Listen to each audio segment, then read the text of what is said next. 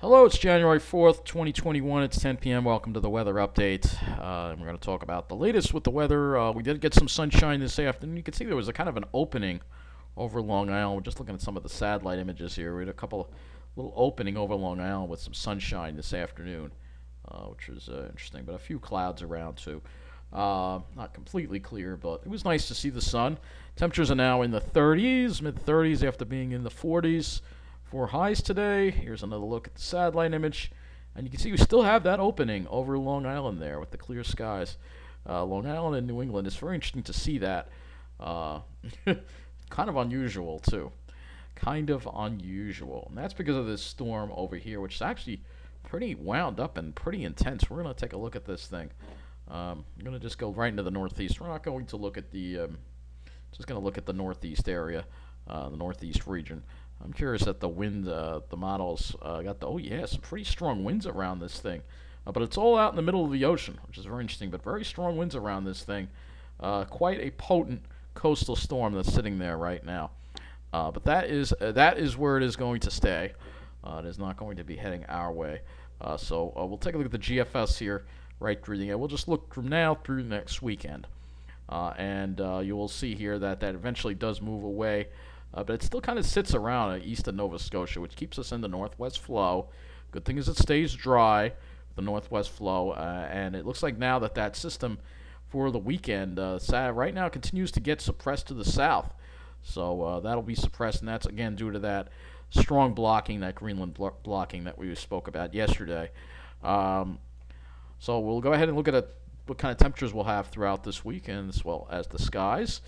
For tomorrow, it's in the morning, we'll probably get down to the low 30s and recover to around that 40-degree mark, low 40s tomorrow, just slightly above normal.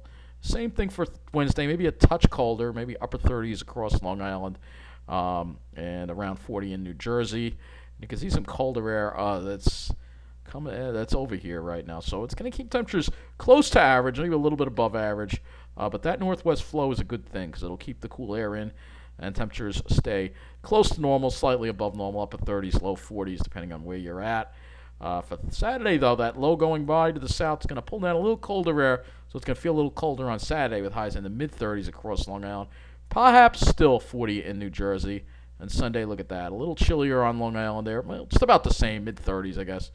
You know, but at night, you can see how that cold air comes in. At night, it's going to be in the 20s, so it's going to be colder at night. Once that cold air winds up coming in, and we're going to see some colder air. Not Arctic air, not yet. And like I said, we're not really going to talk about the long range too much in this. Just the skies and the temperatures, basically. So this is the GFS cloud forecast that we're going to look at here. And you can see that hole still kind of persisting over Long Island. We'll see. Maybe we can get some more sunshine tomorrow. And then for Wednesday, we should see a lot more sunshine, especially in New Jersey and maybe Long Island too. That northwest flow keeps us in clear skies. Look at that. Thursday, we'll have clear skies again.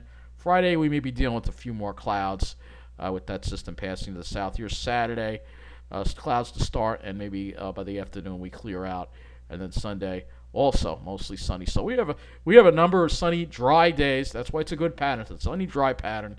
Temperatures near average, so it's a pretty good pattern for January. We'll also take a look at the NAM model as well. And see, the NAM also has that clear patch over Long Island right there. So we may have mostly sunny skies across Long Island tomorrow. For Wednesday, a few clouds maybe, but it should be mostly sunny, I think. And even better, I think, for Thursday. We'll look at the RGM as well. This is because we have nice dry air. That's the zeros. Let me use the 18s because we don't have enough of that in. So let's look at the RGM for tomorrow. Not quite as bullish with the clear skies. Maybe a little more toward the afternoon. Wednesday certainly we'll see more sun. So Wednesday looks pretty good, as well as Thursday. And that's as far out as the RGM goes. And again, this is all courtesy of the dry air, the northwest flow. We'll look at the dew points here. All right, I don't get dew points on this model. We'll go back to GFS. But this is all courtesy of the dry air, the northwest flow that we're in. So you can see by looking at the dew points that we have low dew points Northwest winds, north to northwest wind tomorrow, dew points in the 20s, dew points in the 20s, dew points. See, dry air. So that's all. You have that dry air brings the clear skies, and then drier, colder. You notice the dew points drop on the weekend. That's colder air moving in. So this will be even drier air and probably even lead to even nicer skies. So this is a good pattern to be in. No rain throughout for the next right through the weekend. Doesn't look like any rain at all. No precipitation, so that's good as well. So we're in a good dry pattern to finally one of those rare dry patterns we can get to enjoy. So get out there and do just that and enjoy it. That's going to wrap up this weather update. Take care and thank you for watching.